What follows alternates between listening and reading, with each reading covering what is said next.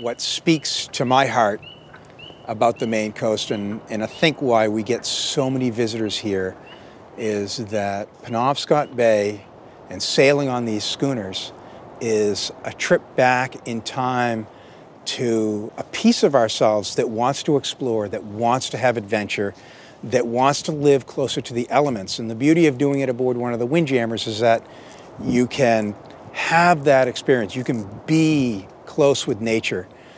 You can see nature all around you. You are a part of it.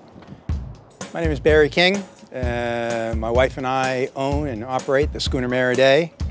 I usually sail as captain and she sails as admiral.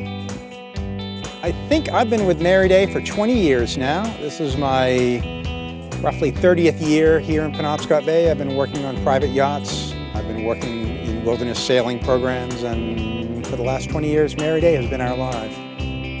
This whole bay speaks to that. It speaks to interconnectedness. It speaks to that kind of primordial need to belong to something. It's all here. It's all right out there, and it's part of what makes this place as magical to my heart as it does to so many others.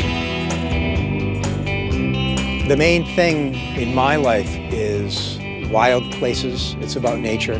The ability to come to a place that's not so far from home, that allows you to see bald eagles and porpoise and seal and all of what I call the magnificent megafauna, and to meet people who still work their day-to-day lives with their hands and with their hearts.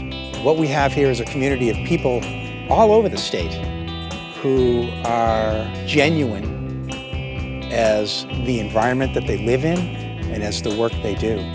There's so much of it that you can't go to any town without finding some part of what we call the main thing.